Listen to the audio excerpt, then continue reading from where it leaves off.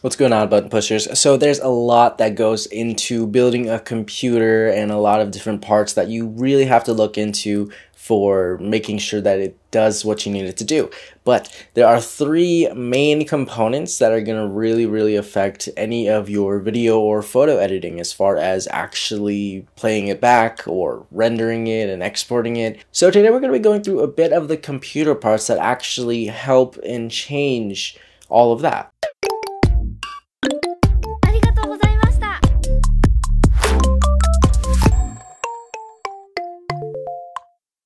If you guys don't already know who I am, my name is David, and let's just get straight into it. Three of the things that are really going to affect your computer build as far as video and photo editing: the graphics card, the RAM, and the processor. When it comes down to it, let's start with the processor. The processor is the CPU, the actual computer itself. You're going to want to make sure that this is safe. It's probably one of the most fragile parts of a computer, so you're going to need to pay attention to the cores it has and how much power it can hold, because that's what's going to determine the speed of plenty of things like rendering and exporting and just making sure that things run a little bit more smooth. So the more cores it has, the better. Now, a mere 8 to 10 core is okay, but once you hit that 12 to 16, you're gonna get a lot faster speeds, and then it goes to 24, 32, 64. The more cores you have, the faster the processing and rendering and all that is gonna be, because the more cores it has, the more it can distribute the work and then just make it run smooth and super quick and easy. So your warp stabilization times, your proxy making times, all of that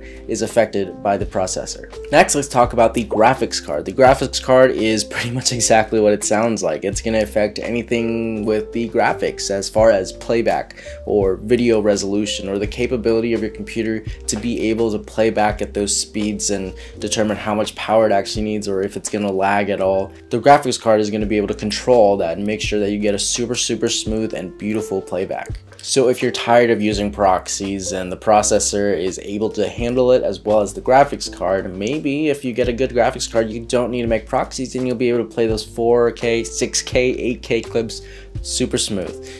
The GPU also has a memory cache, which means that it is able to hold a specific amount of memory before things start to slow down a bit. So the bigger the cache it has, the more fluid your footage is going to be when playing back. Then you have your RAM, your random access memory. So this is pretty much what's going to be determining how many things you can run at once before things start to freeze up or lag and whatnot. So the more RAM you have, the more ability you have to run different things. So let's say you wanted to run Premiere and After Effects and play a game and Photoshop all at the same time.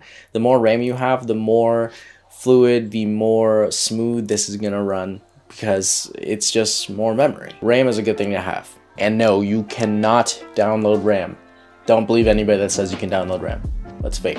Bonus part that is super important that I've recently found out because I'm trying to get my computer run super smooth. If your hard drive and your connection to the computer with the hard drive isn't fast enough, your footage might lag, because I'm actually facing that right now. It's really annoying because I have the Komodo footage, which runs super smooth on the Mac, but on my PC with a 3080 and a 24 core processor with 128 gigabytes of RAM is still lagging a bit because the data is not transferring fast enough from the hard drive to the computer. So I may have to edit off an SSD or find a good RAID system. That's for people who understand computers a bit.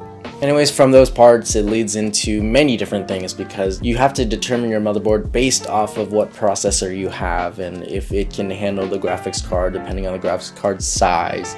And then you also need to make sure you get case fans to cool down the processor, because everything kind of revolves around this processor.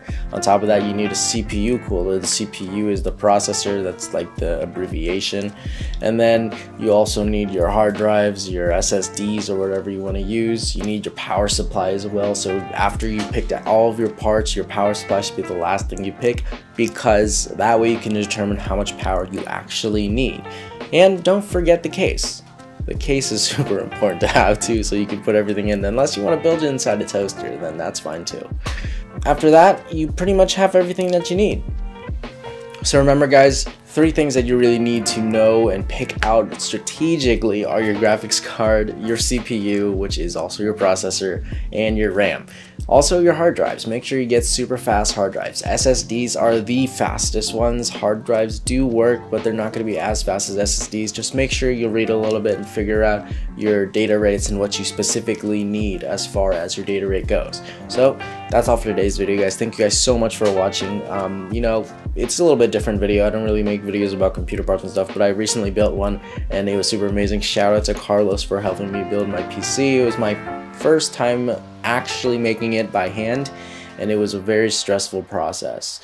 Lots of issues. Would recommend though. Make sure you guys give this video a thumbs up if you like to. Drop me a comment below. What are you guys running as far as computer specs, or are you just on a MacBook or something? Let me know in the comments. Make sure you guys hit that subscribe button if you haven't already subscribed. I will see you guys in the next video. Keep pushing buttons, guys, and have an amazing day. Peace.